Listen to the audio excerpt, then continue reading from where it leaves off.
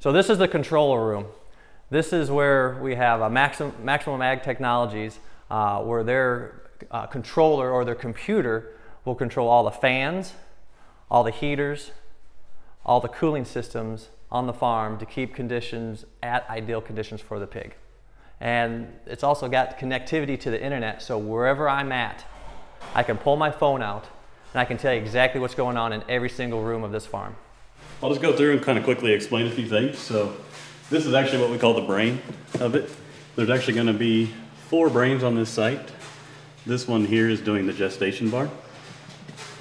Each one of these icons kind of takes them through each different aspect of the farm itself. So one neat little option we have here, this is the barn overview. This kind of gives us a quick glance view of everything going on within that building right now. All these other boxes you see, these are just housing the actual electronic side of it, so you can manually walk up to them and operate them. Those are for the chain dish systems, so we are actually controlling all the feeding as well throughout the building. And that's an important point. So as you can see, we have a lot of technology, a lot of electronics, modern electronics here. And so we need to make sure we're using that to provide care for our pigs, but we also need to have backup for that. And when you pulled up today, or maybe when you leave today, take note on that outside, we have 4 generators. We have 2 really big generators. One of those generators is the backup for our farrowing barn, our birthing barn. The second generator is the backup for our gestation barn and our gilt barn.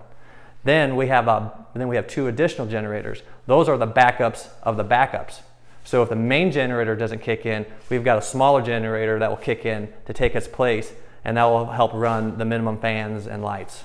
So on a day-to-day basis, we will have our managers that will oversee the settings on the controllers, make sure they're operating correctly. But it's also, we have to rely on our individual caretakers to use essentially their senses to know if something is operating correctly or incorrectly. Is it too hot? Is it too cold? You always look at the pig. Regardless of what standards you set or what set points you set on these controllers, you look at the individual pigs and they will tell you if they are comfortable or not comfortable.